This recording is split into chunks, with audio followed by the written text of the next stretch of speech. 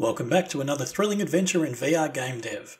When we left our last episode, our stalwart heroes had discovered that their approach to network physics had too many limitations to the handling of objects, and devised a plan to reapproach the structuring to only have server-side object interaction. This was a lot of work, and ultimately it failed. I couldn't get the transferal of inputs to function quite rightly, as I had to do a lot of chopping of the scripts to ensure that they only ran locally where needed, and communicated with each other without crossing wires, and it was really all just a big mess. But then, a spark of fresh light.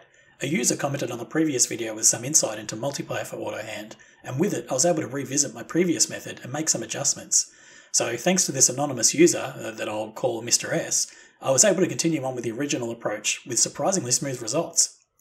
The trick was to not only switch the ownership of the object when picked up, but to switch its layer for everyone but the owner.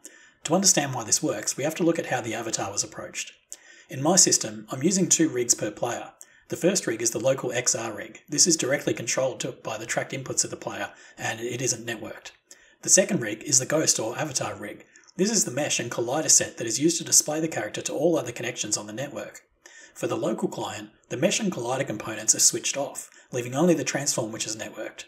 These transforms also follow the tracked input of the local rig to determine their position. When picking up an object locally, the object runs several scripts that prevent the physics calculations from interfering with the hold, but on all of the observers, these scripts don't initiate, and thus every observer is running physics calculations between the object and the avatar rig's colliders. The quick solution to this was to adjust the layer of the object on all observer machines to a separate layer that doesn't collide with the avatar hands. This cut out the interference with the object and led to much smoother movement across the network. So now after solving that issue, I've moved on to work with the melee system. I've implemented a physics-based melee system that utilises velocity and collision values to determine damage to areas, and includes limiting factors such as armour and shields. Swinging weapons at specific objects can damage them now. Yay! So after that was working, I started learning how to add in various objects and how the advanced pose system works. The tutorial video was out of date, so it took me a while to figure it out. But when I discovered the pose tool gizmo, it drastically improved the time it took to start fleshing out the weapons of the world.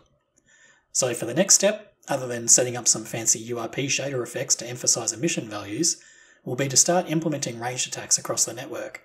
I'm hoping that with the current setup, that won't take me more than a few nights after work. So I hope to see you in the next video by the end of the week.